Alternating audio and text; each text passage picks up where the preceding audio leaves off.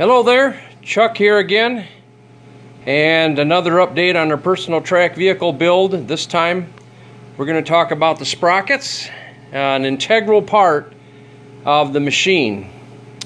Now, I've mentioned all along these things are copied of a Honda powered wheelbarrow. I actually have a picture.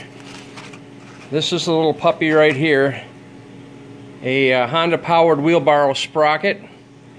It's an HP 250. If you look closely, there's three holes in there for a hub that of course goes specifically to that particular unit. But I ordered one of these online and they're over $100, and I asked if I could actually use it and send it back for my original vehicle, which I did. And so they took it back with a restocking fee. But I took this to a machine shop and they copied out this right here. Well, actually, I'll show you down here. This is what I got from my machine shop. It's a 60 pitch sprocket. This one, folks, is made out of 7/8 inch steel. This one here, when I had it done, because of the width of my original Honda powered sprocket, it was 1 inch thick, so I had them cut at 1 inch thick. Well, then I come to find out, as you can see, these teeth are tapered to the inside. They're tapered at the top, so I went ahead and cut this down anyway to taper it to match the tracks a little bit better. Well, this one I found out when the machine shop said they couldn't get any 1 inch steel drops, but they had 7/8 inch. I figured it'd be okay anyway because like I said, I took a grinder to this, actually a cutting wheel, and trimmed it down a little bit anyway. This literally matches the inside of the track. I don't know if I can show you while I'm trying to do this stuff or not. It actually fits in there perfect. It's almost like 7/8 inches, but I'll probably still trim that down a little bit anyway. So I had to make that.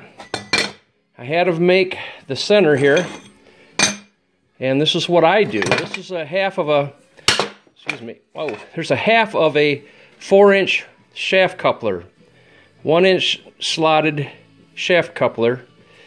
And the way I did this, I don't know if I can do this one-handed or not, but I'll see what we can do here. I actually used the axle for a kind of a template, put the hub on it. Like I said, it's kind of hard to do that. Real nice tight fit, and then I simply, actually what I did there at that point, I went ahead and lined it up real good, and I just tack welded it. Just tacked one side, tacked another, and then I'd spin it around to make sure it was straight. Then I did the same thing with the, I don't know, the sprocket, I guess you'd call it. Fits on here. Did the same thing, tack welded it. And as you can see, I got some little tacks on it there on both sides. I'm going to have a real welder do this, not me this time, because obviously this doesn't look too pretty bad. But again, the other one was all a test, right? Remember? That could be re-welded anyway. So anyway, the bottom line is I ended up with it. It's nice and straight, and there's nothing wrong with that. Now, another thing I have to mention if you're going to go this way, the shaft coupler itself was a 4-inch shaft coupler. The original one I had 2 Allen bolts. One there, it had 4 of them actually, one on one side, and I could cut it right in the middle, and I'd have an Allen bolt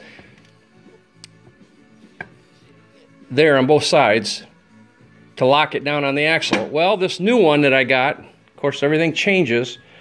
This one only has, surprise, 1. Well, actually I had 2 of them. And I, for the life of me, could not find one that had 4, so I'm down to 1. And of course it doesn't get a lot of sideways pressure on it, but I was a little concerned about that, what to keep it from moving. So I came up with this idea. They're all over, easy to find. Simple 1-inch shaft collars, locking shaft collars. These are the non-keyed one. I don't know why that won't work. Put one on either side of it, lock it down, and there's still room. Let's see, where's that little booger? I still have the 1 Allen key locker there thingy. So there we go. That's that's how I did the sprockets. Let me throw something else out at you. That's the good news. Bad news, I want to show you something over here. When I took the vehicle down, I had to take this sprocket in because I don't have a Honda-powered wheelbarrow sprocket. I just took this to the machine shop, and they actually, you know, put it in their CNC or plasma cutter, and they cut it out. But in taking that off, I found something that I'm not happy about, and everybody needs to be aware. I did not even know this had happened. This is one axle from the Peerless 100 series that I've been talking about and saying there's so many great things about. Well, it was still running. I have no idea when this happened, but the axle, the aluminum housing, actually broke off of the body of this thing. Amazing. It's not good.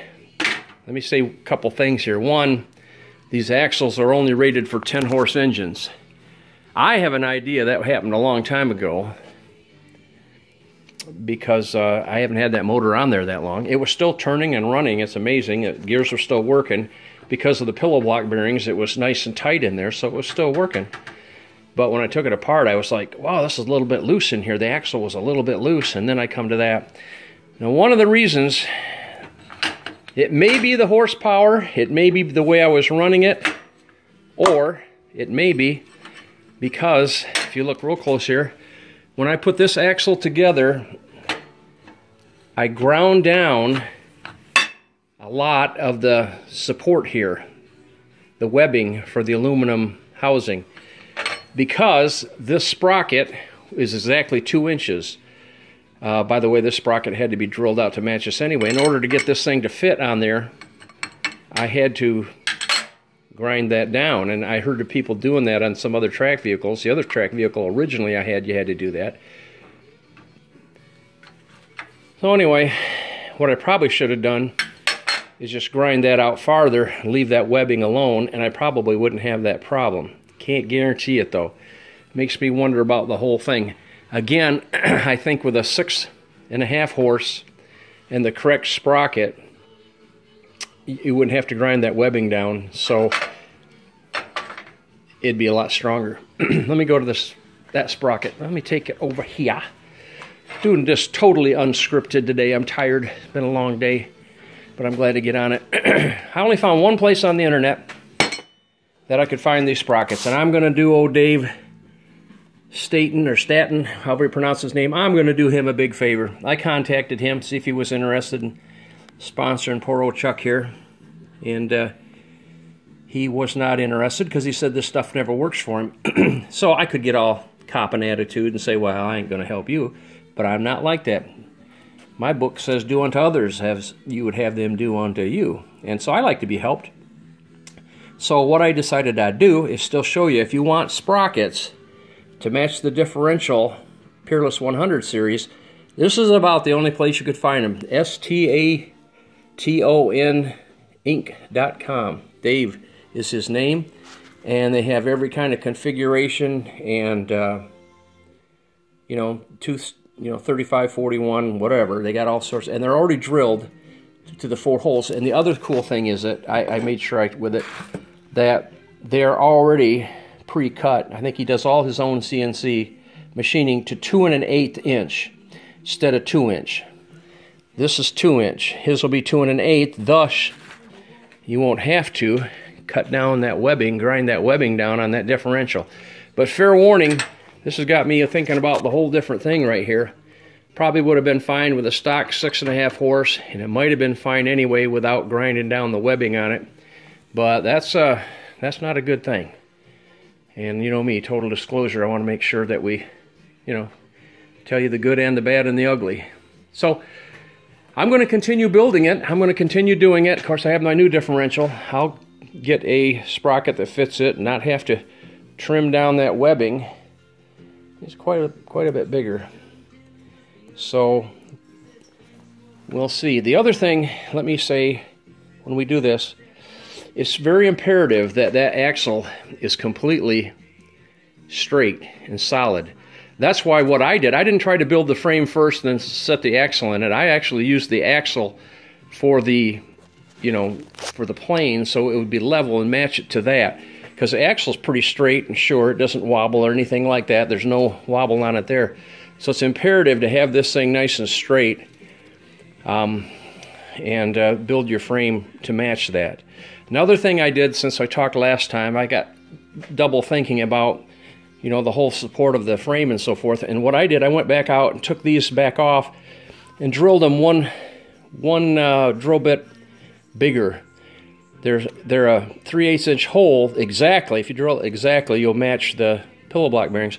But I made them both a little wider because if you can follow me here, I wanted it to center itself.